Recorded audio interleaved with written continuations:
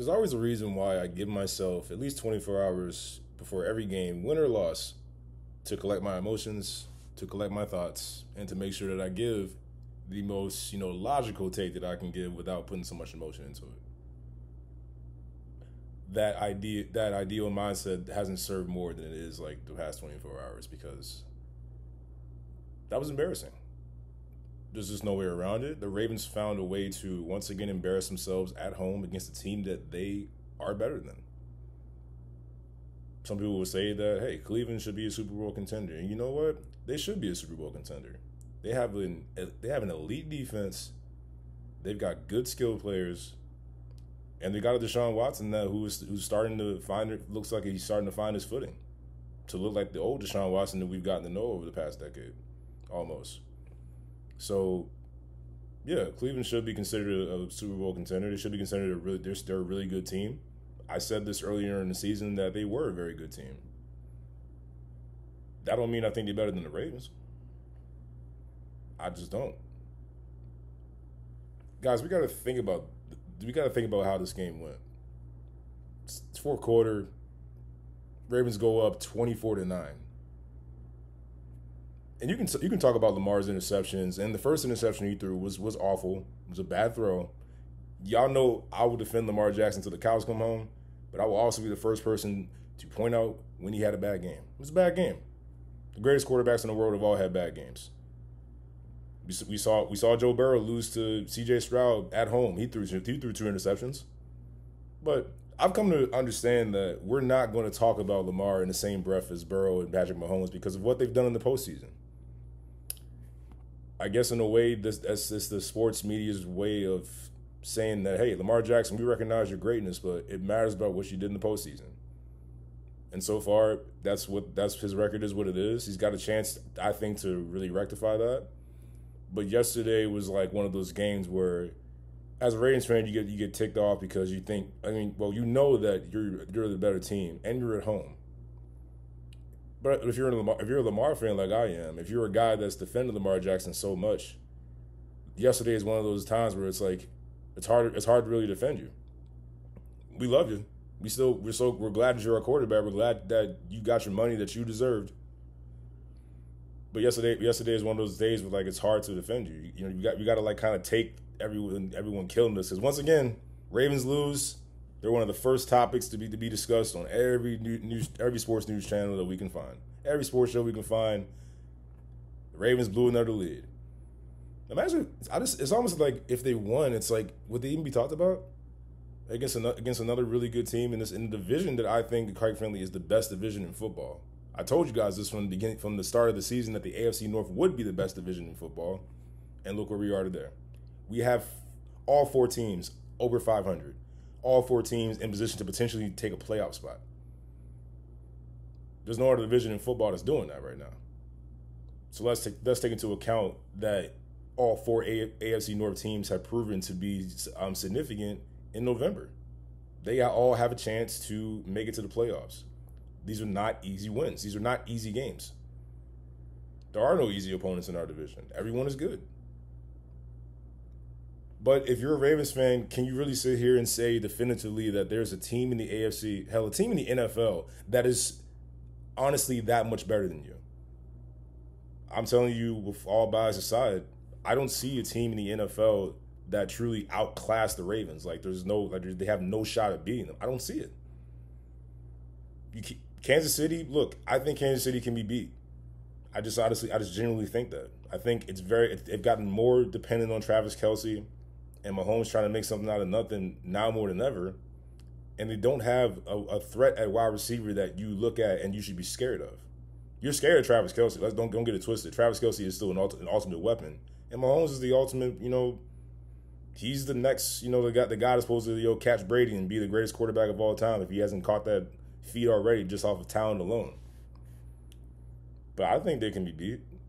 Miami has shown that they're vulnerable. Buffalo is fighting for their playoff lives right now, and so is Cincinnati. Baltimore's beating Cincinnati. And you can go to the NFC if you want. Philadelphia, 8-1, they've been skating by, but they're vulnerable, especially on defense. They've shown vulnerability, and they've shown that they can be beat. The Niners, they just got done snapping a 3-game losing streak, showing their vulnerability. Detroit, we saw what Baltimore did to Detroit. That's the number 2 team in the NFC. Seattle Seahawks were leading the NFC West division before they came to Baltimore. We saw what happened there. So my point is, Ravens fans aren't irrational when they get pissed off at their team, because it's irritating, and it's just like it just rakes your nerves that you see your team blowing leads like this at home, losing to teams that they just flat out should not lose to. Because I mean, yeah, we know every NFL team has the ability to beat anybody on any given Sunday, but I'm looking at this logically. The Ravens are a great team. They have everything they need to win a Super Bowl. I don't say this because I'm a Ravens fan and my emotions are behind it. I'm saying this because, like, I look at this team, I look at the rest of the NFL, I don't see a team that the Ravens can't beat. I genuinely believe that, looking at it from an analyst perspective. But to put my fan hat back on, it's frustrating and irritating. I think I can probably speak for the whole city of Baltimore, who's into the Ravens. How irritating that was yesterday to watch. How embarrassing that was. Leaving the stadium and going home, having to deal with this for the majority of the week. It shouldn't have happened. Once again, all this talk about Cleveland's the number 1 defense. They gave up the least amount of points in the NFL. The offense just put 24 points up on the board against them. And Deshaun Watson gave them another 7 from the start of the game. It's 31 points. That's enough to win a football game. You were up 31, 24-9. Then it was 31-17, and then the pick six happened. Look, Lamar's pick six, it sucked, but it was a great play by the defense that was made. It was bad. The defender jumped up in the air and tipped the pass, timed the ball perfectly, and it landed into a Cleveland defender. That's a great play by the defense. We want to blame Lamar for that? Fine. I mean, he's a quarterback. He's going to get the blame when he loses. You know Lamar Jackson's going to be blamed, the number 1 person to blame whenever he loses, because he just simply is not allowed to lose. Because when he does lose, it goes to he doesn't have the skills to be a great championship NFL quarterback. It's hard to trust Lamar Jackson. It's hard to stay with these guys, stay with the Ravens. But when they win, they don't talk about that. So what? I mean, I'll beat it like a drum until people hear me. That's what it is with Lamar. He can't lose. He can't screw up, and he can't lose. It's just the way it's going to be for his entire career until he wins a championship. Because Burrow, Patrick Mahomes, Josh Allen, all these guys are going to get the benefit of the doubt. It's just the way it is. I know that I'm happy Lamar's my quarterback. I don't care what anybody say out there. I'm happy Lamar's our quarterback. I'm glad we paid this man. I believe in him. He made me a believer a long time ago when even I was on the outs. So I'm not worried about Lamar. And we as Ravens fans, including myself, have to turn this page very quickly, because we have another dangerous team coming in again in the AFC North. One of the better teams in the NFL in the AFC North coming to M&T Bank Stadium on Thursday night to try and get a win. We got to put this game behind us. If I'm the Ravens, I'm going in confident, because once again, I had this game won. Just close the deal. That's all you got to do is close the deal. It's not that the Browns were better than you. It's not that there was nothing you could do to withstand the Cleveland Browns for how good of a team they are. You had them beat. You just got to close the deal. That's all it is. You've beaten Cincinnati before, in Cincinnati. Now, here's a new narrative. Joe Burrow was injured last time when he played. So there's an asterisk, once again, there's an asterisk next to the win in Cincinnati when it comes to the Ravens. We don't like to talk about how how Cincinnati has beaten us. They've beaten our backup quarterbacks the past 2 games in Cincinnati. They beat them in that season finale, and they beat them in the playoff game against our backup quarterbacks because Lamar Jackson was injured. When Lamar Jackson plays, they've won. They've lost, 1 game against Cincinnati? No one wants to talk about that because, again, this is Lamar Jackson. He's just going to be judged differently than everyone else. So with that record that Lamar has against Joe Burrow, the quarterback who is definitively better than he is, let's go.